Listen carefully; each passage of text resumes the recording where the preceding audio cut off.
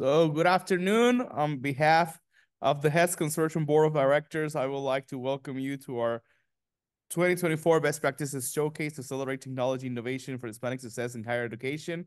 I'm Dr. Albert Roche, and I will be presenting the speakers for the concurrent session of this room.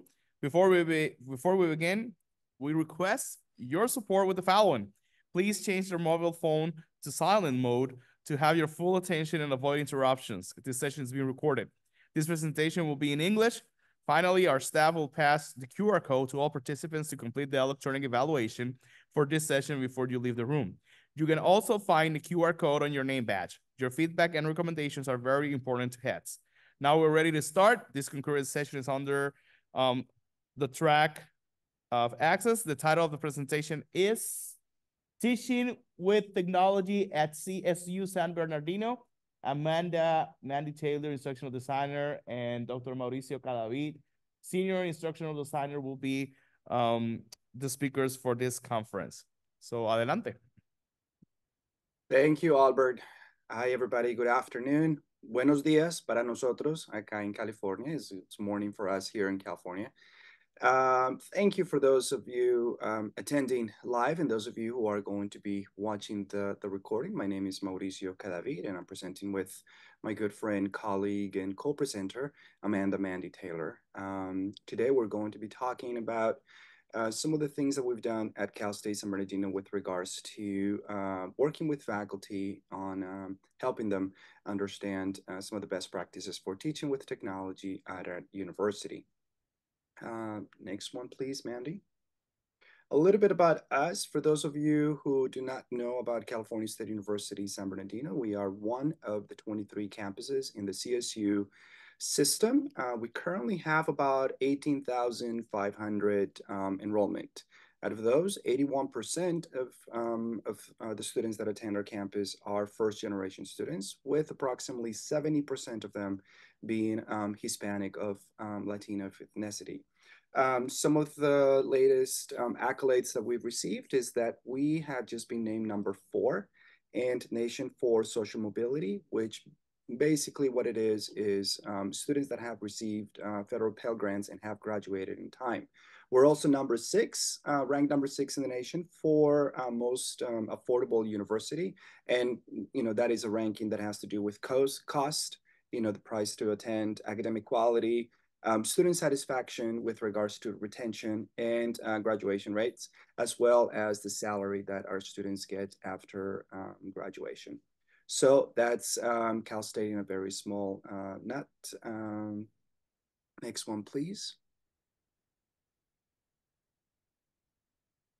So a little bit about what is the teaching with technology at our university. So this came as a result of last time that we presented here about a year ago at the previous heads.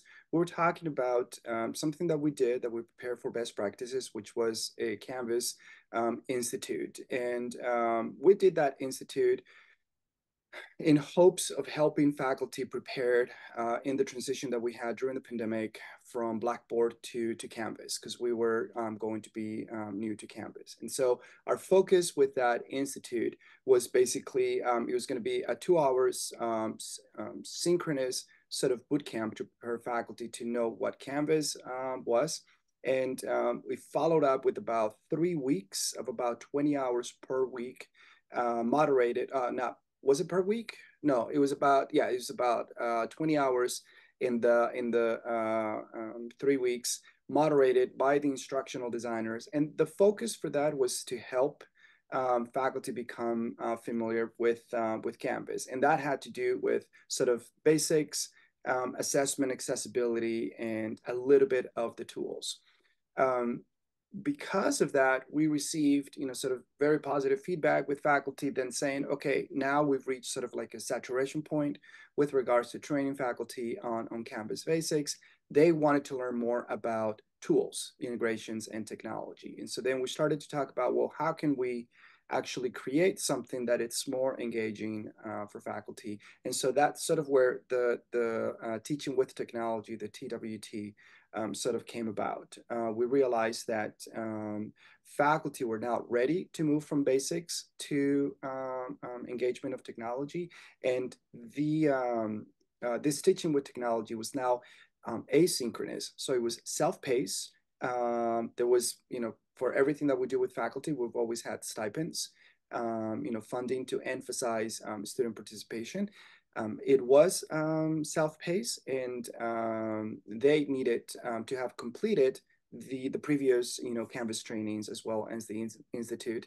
And basically what it was is that we took faculty, and this is what you're going to see sort of next when Mandy does her portion of the presentation, on how do we include both design practices, for high quality courses, as well of everything that they had learned with regards to Canvas, and now some of the tools that we sort of had. And by tools, we're talking about not just simply about the Canvas features, but tools such as Play Posit, VoiceThread, Go React, Quickly, and Publisher content.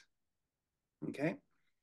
Next one. Thank you, Mandy. Now, as instructional designers, we wanted to make sure that faculty had two things. One, that they experience the course as students. That's always very useful. A lot of the faculty sort of have a tendency to forget how it is to be a student in a class, right? And so they're teaching based on their teaching philosophy and what they think teaching should be. They design their courses based on whether or not, knowledge that they have of design principles. So what we wanted to do is, one, have have faculties experience learning from a student perspective, but also we designed the course with the three main objectives, which is we were focusing on explaining the principles of pedagogical applications of various technologies integrations, not just using technology for the sake of technology, but how to use it effectively, both to teach and for students to learn. Also, focus heavily on universal design for learning, because as we all know by now, especially here in California, we pay a lot of attention about diversity, equity, and inclusivity, which also has a lot to do with the differing gaps, with first generation students as well as returning students, learning modalities, and accessibility. Everything that we do here in California has to have high emphasis on accessibility. And lastly was to apply the principles that had to do with organization, right? Using the Canvas LMS to properly and effectively organize, the modules, to show them what the impact that organization has on the success of a class, navigation for the students, etc. So basically what we did as instructional designers was, we wanted to demonstrate to them that it is possible to create a high quality course with the integration of tools that still focus on pedagogy, both for teaching and for student learning. And so with that, Mandy will now take over, and she'll talk a little bit more about the course itself, and I'll come back in a little bit. So thanks, Mandy, and take it away. Thank you, Mauricio. So I want to talk a little bit about what was expected of the course, and then take you through some of the organization of the course. So the primary expectations of the course, that participants needed to complete 8 modules, 2 core modules, and 6 elective modules. And I'll talk more about that in just a moment. They had 7 weeks to complete all of the work. They could work at their own pace.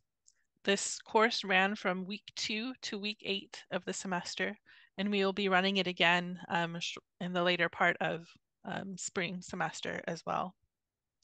Once participants completed their modules and an exit survey, they earned a course certificate and some professional development funds. I believe the original stipend was $1,000. It will be $500 in spring due to some budgetary concerns. And so participants were able to first had to complete 2 core modules. And the core modules were, the first was technology integration frameworks. And this module introduced participants to 4 frameworks on how to integrate technology into their courses.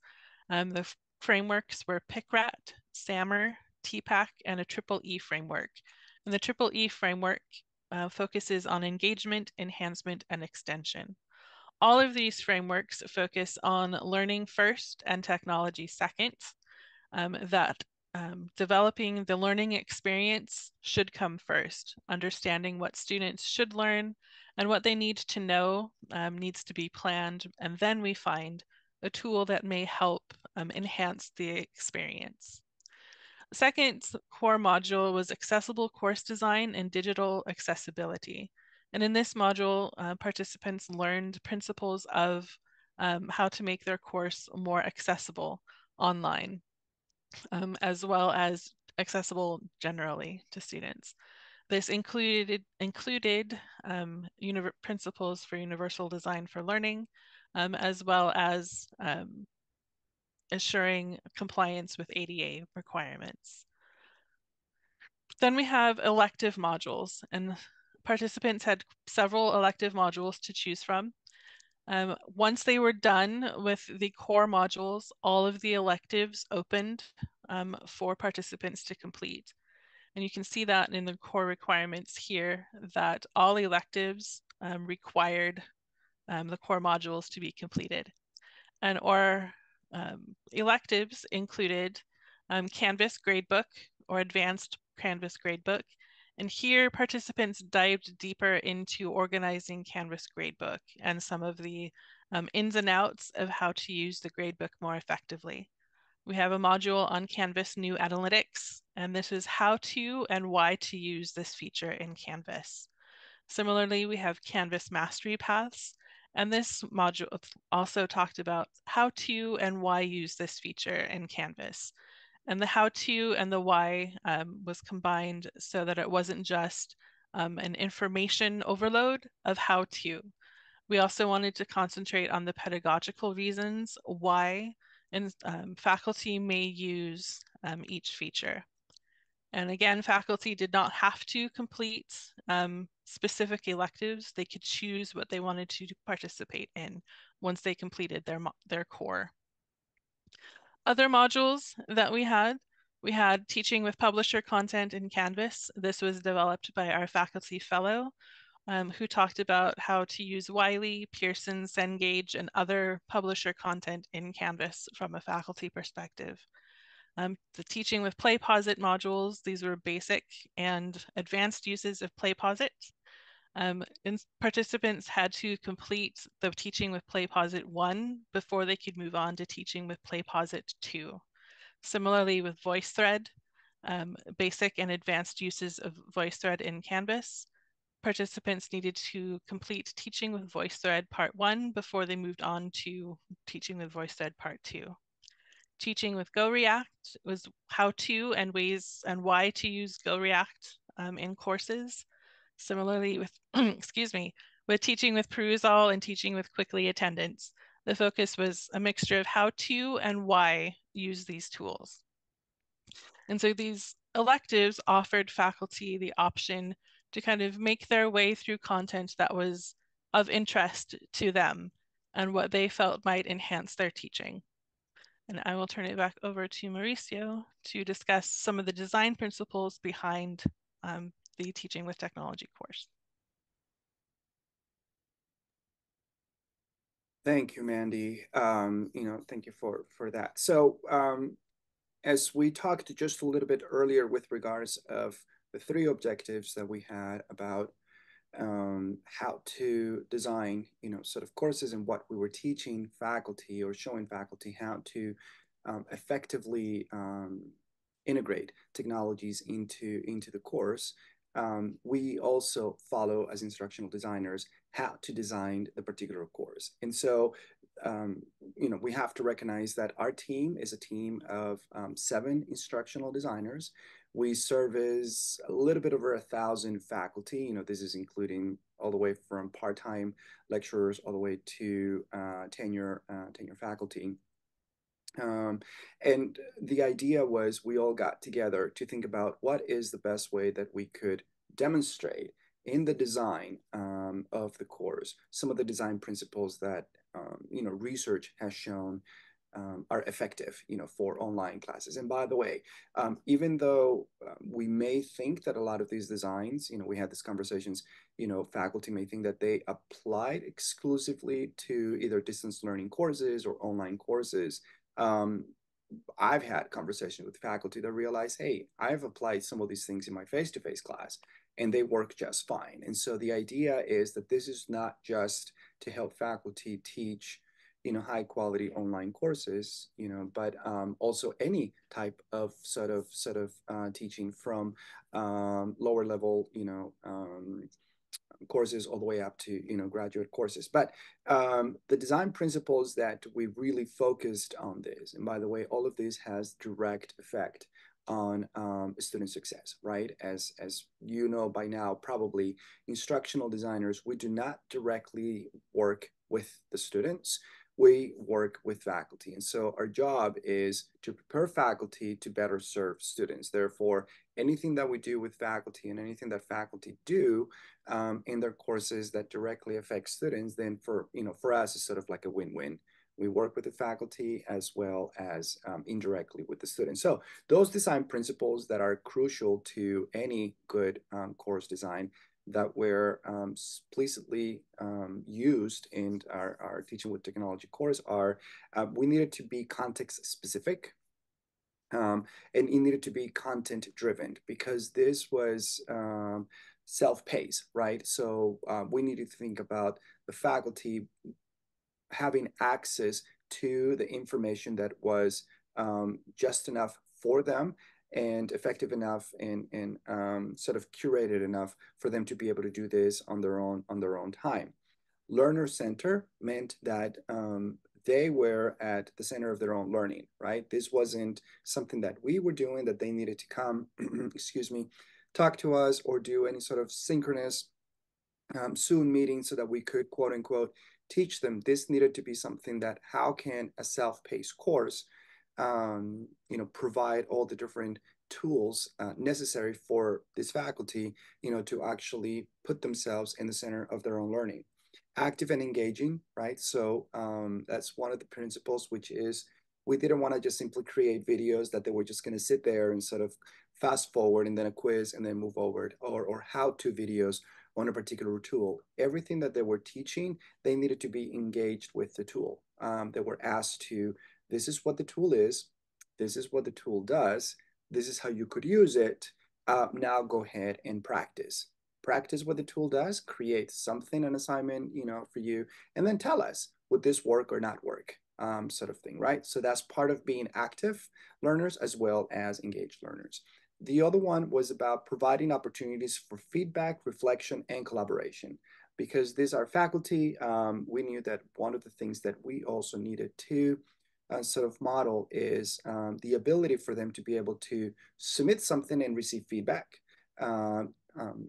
positive feedback or constructive feedback, however you wanted to give to consider it. But the idea is they could get it from us as well as through discussions and their colleagues. They would be able to provide that feedback. Then there will be reflections about it. Almost everything that they did, all the assignments that they submitted to us, we needed to ask them, why do you think this tool works or not work, right? So if they had one of the tools that was an optional tool, but they wanted to learn more about it, we had faculty sort of submit it and say, this is a great tool. I can really see how it could benefit someone in this field, but I don't see myself using it because X, Y, and Z. So that part of reflection was really important. And then the collaboration component of it was that all the faculty could come in and say, you know what? I like the way that you're going to be using, let's say, Go React or VoiceThread or PlayPosit, etc. I hadn't thought about it that way, but in my class, I may actually do it this way. Can you tell me more about how you used it, etc. And so it really embodied this idea of putting the faculty in an environment in which they would receive feedback, have an opportunity for reflection, and then collaborate. Obviously, some of the other principles include like learner needs as well as institutional needs, because one of the things that we try to focus with regards to don't just do anything for the purpose of doing it, right? Do not just give students all of these activities and all of these different tools just because you think they're cool, just because you think that they're innovative.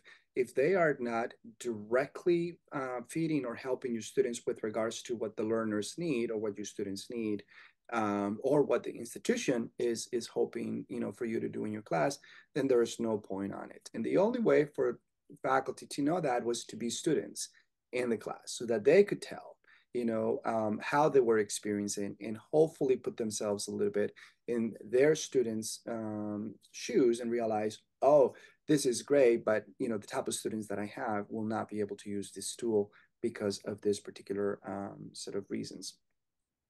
And then lastly is, you know, being led by, of course, highly skilled instructors or facilitators. Not only was this course sort of supported with instructional designers, but we also had a faculty fellow who, you know, took care of some of the assessments, you know, who was able to answer questions from faculty with regards to, you know, either could be, you know, FERPA, privacy practices, you know, for their portfolios, etc.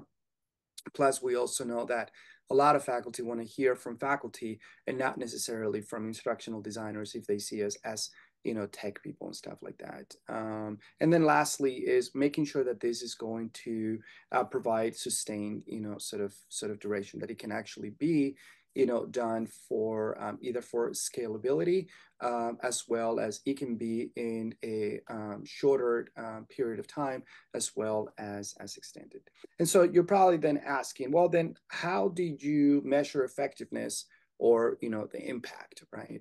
And I'll address the impact component, you know, sort of first. And as I mentioned earlier, because we do not directly work with students, we know that the impact is going to be dependent on whether or not the faculty feels confident enough in their use of their tools, the instructional tools in Canvas.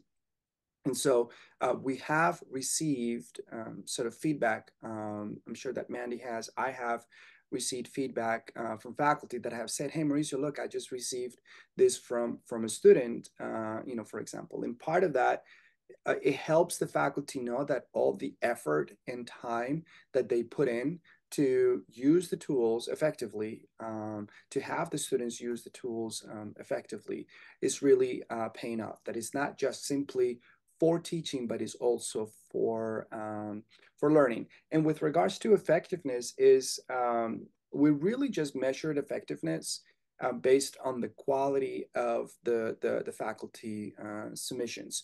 We had rubrics, you know, instructional designers, we like rubrics, that really balanced out whether or not a faculty from math submission was equal and was graded accordingly, you know, as someone from math, someone from psychology, etc. And so the quality of their submissions, as well as how engaged they were with the content, right? Based on the things that they were doing, their reflections, and the quality of the work that they were submitting, you know, as demonstration of their own practices. And we also had an exit survey. Now, we didn't have a direct measure of confidence, you know, but we did have, and Mandy can talk about it in just a sec, about usefulness, which is very difficult to ask faculty, let's say from English, what do you think about the using GoReact, which is a video feedback in your class? And they will say, well, the tool itself is great. I feel confident that I could use it, but wasn't very useful because of the course that I teach. I may not, you know, have students submit videos for feedback because I teach a writing course, etc. But that useful rating was really helpful to us, for us to see, to make, you know, sort of the changes and have conversations for the next iteration stuff. So that's a little bit about, you know, the effectiveness and the impact component of how we measured in the course. And now Mandy will talk a little bit about the feedback that we received based on that exit survey. Thank you, Mauricio. As we are designers, we love data, or at least Mauricio and I love data, and understanding kind of and getting the feedback and understanding what these numbers might mean and what they might show. And so we did create a survey in Qualtrics for our participants. The survey was not anonymous because its completion was tied to stipend and course requirements. Also, a non-anonymous survey allows us for individualized follow-up as desired or needed. So we can go to faculty and say, hey, we noticed that you rated the course this way. What could we do? Or what questions did you still have? For sake of time, I'm not going to go into the full Qualtrics survey, but I will talk about some of the results that we had for it. So we had 37 people who completed the course, and we had 33 people who completed the Qualtrics. So the numbers that we show are based on the N is 33. We have 5 primary colleges at CSUSB. We have College of Arts and Letters, Natural Science, Education, the Jack Brown College of Business and Public Administration, and College of Social and Behavioral Sciences. We also have the College of Extended and Global Education. That one was not represented. However, the other 5 colleges were, and our primary participants was kind of split between the Jack Brown College of Business and Public Administration and Natural Science and Arts and Letters. We are pleased with the general range of participants in our course. And we know that because of the overall range, that students in all of these colleges will be somehow affected by the principles and practices that their instructors have adopted. We have participants by rank. We have a large number of part-time lecturers on our campus.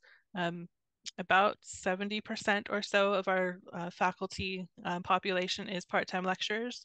So we had expected a larger turnout of part-time lecturers, but our participants by rank, the highest ranking or the highest number of participants were assistant professors.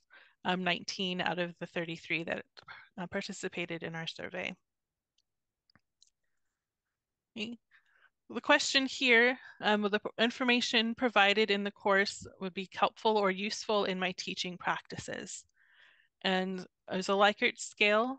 And then we have strongly agree, agree, somewhat agree. We asked for the nuance here because we wanted to see kind of where people stood. And we have strongly agree and agree. We found that the strongly disagree answer was actually anomalous when we looked at the data more granularly and found that potentially the respondent misread the categories and possibly meant to respond as strongly agree. But since we don't really know, we need to keep it strongly disagree. But overall, overwhelmingly, our participants stated that the content provided in the Teaching with Technology course is useful to their teaching practice. Course content or the information provided was relevant to my experiences as an educator. Again, we have strongly agree and agree as the predominant answers. And again, the strongly disagree turned out is potentially anomalous. It's the same participant that rated the previous one as strongly disagree. And then one question asked faculty said, I will implement what I have learned in my courses. And we have strongly agree and agree again as the higher, as the predominant answers. And possibly the strongly agree diminished into agree in the sense that, as Mauricio talked about, that knowing more about the tools is useful, but was helpful generally speaking, but the actual implementation in a course might be difficult or problematic, or it's just not applicable at this time in their course design. But knowing that there are options does go a long way for our faculty. One of the questions too was what was the most useful module, and participants could choose more than one. And we see we have a three-way tie between mastery paths, perusal, and the technology integration framework modules. And then kind of different ties throughout the rest of the modules. And the mastery paths one, or module, was, excuse me, was one that received, like, I'm really interested in this, but I'm not quite sure how to use it in my course feedback. There are also some technical issues with the Mastery Paths module that were not discovered until it was too late to fix them. So that did impact participants' experience with Mastery Paths. That technical issue has been fixed for the next upcoming iteration. So we're hopeful to have better feedback and a better experience for our participants in that particular module. And we did receive some qualitative feedback. Participants were asked to rank the quality of the course on a scale of 1 to 10. And the average score was 9.38. The low score was a 6 with 1 participant, and the highest score was 10 with 19 participants.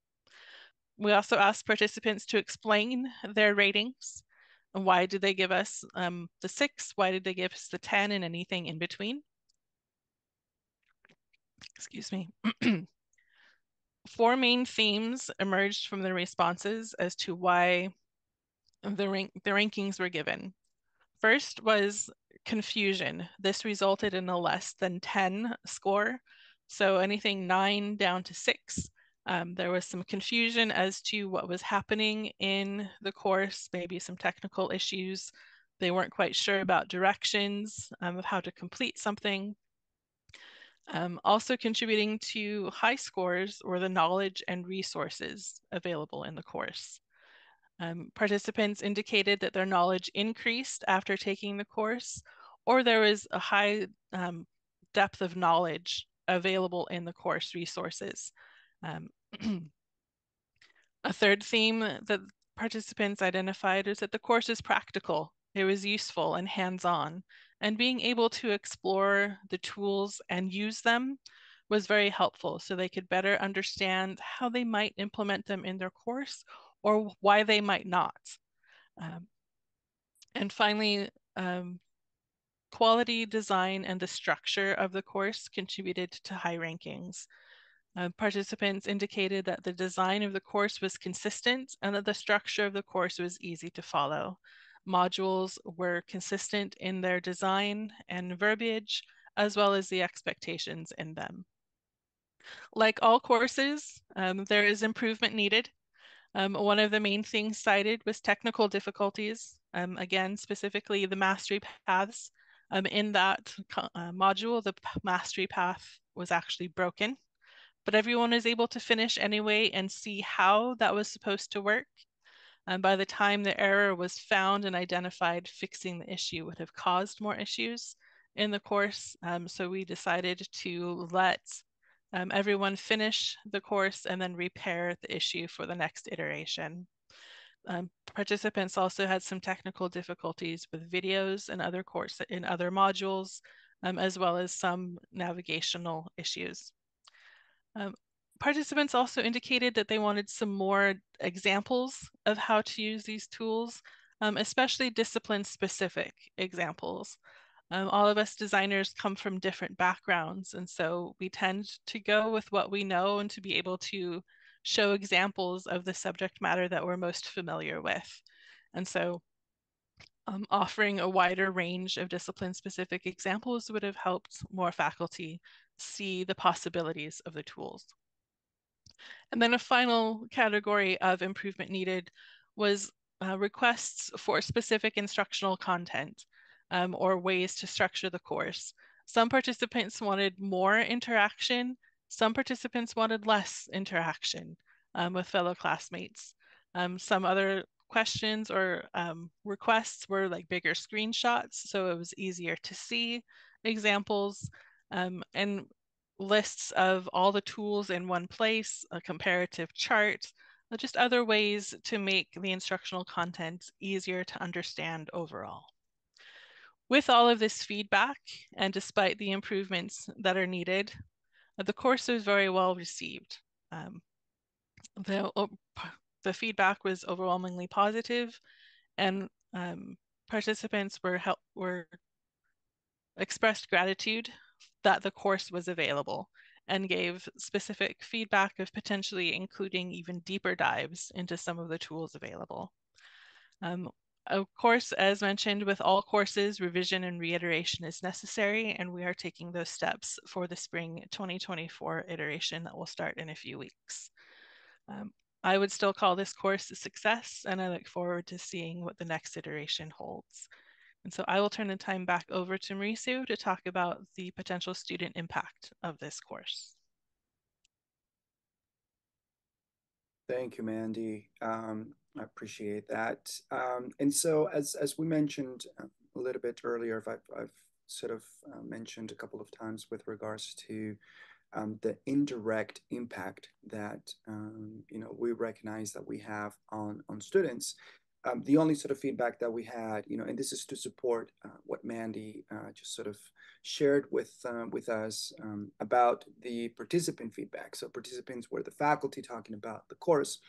Some of the things that we've heard, from faculty sharing with us about their implementation of the tools and what they have learned in our course to put in their courses comes from what students have said, right? And so some of them, they have felt that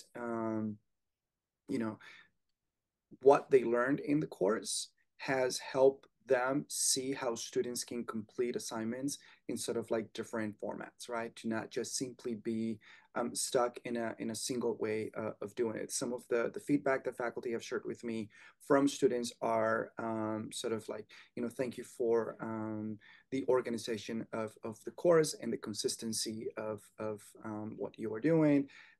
Students have actually said in the course, that they felt very comfortable using that particular tool, in that it helped them in the understanding of the content. Another one was that a faculty shared with me that they noticed how particularly complex assignment, from previous semesters, how they saw that students were more engaged in this semester. Or in the semester that they used, the particular tools, and how they took a look at the students' grades from, that particular semester and compare them to prior semesters, and so a significant increase in grades.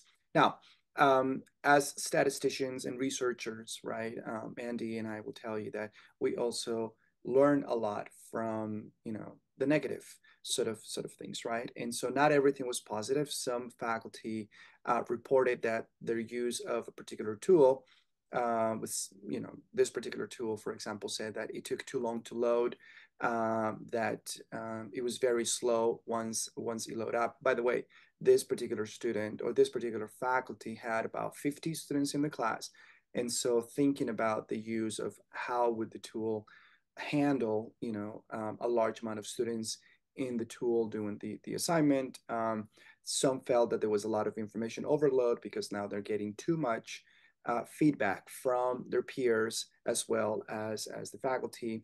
And something that I guess we also learned is that some students felt that when a faculty is going to introduce a tool in the class, students want to know just kind of like what the faculty asked us, as designers to do. Students are asking faculty, which is a better explanation of like, why are we doing this? Why are we using sort of the this particular tool? And I wanted to just share not a screenshot, but a professor sent me a screenshot of this feedback that student said he used Go React and PlayPosit in his course. And although he doesn't specifically mention the tools, this was a direct quote from a student. It says, "As for my thoughts on the class, taking this class has been a rewarding experience, and I found this online format to be particularly beneficial. The professor's patience and excellent communication skills and explaining the tools that we're doing have enhanced my learning journey significantly. I appreciated the approach of opening the modules, which is something that we did in our course, allowing faculty to self-pace. Says clear overview of the course content and explanations, the decision to have a limited number of assignments with substantial point values allowed me to delve deeper into topics without being overwhelmed, and the organization of the course materials was impeccable, and then easy to read and free of unnecessary complexity. Overall, this class has not only expanded my understanding of this topic, but has also set a high standard for effective online education. And the faculty just simply said, thank you so much for helping. Everything that I have learned, from the courses I put here, and here's student feedback. So that makes us feel great as instructional designers, because we don't really get that sort of feedback directly, from students. But seeing faculty know that what we are doing works and what they are doing in the courses, works is fundamental, for us. And so with that, we want to, let's see, how are we doing in time? I think we're doing pretty okay in time. With that, that is the end of our presentation. And if there are any questions, we'd like to open the floor at this point.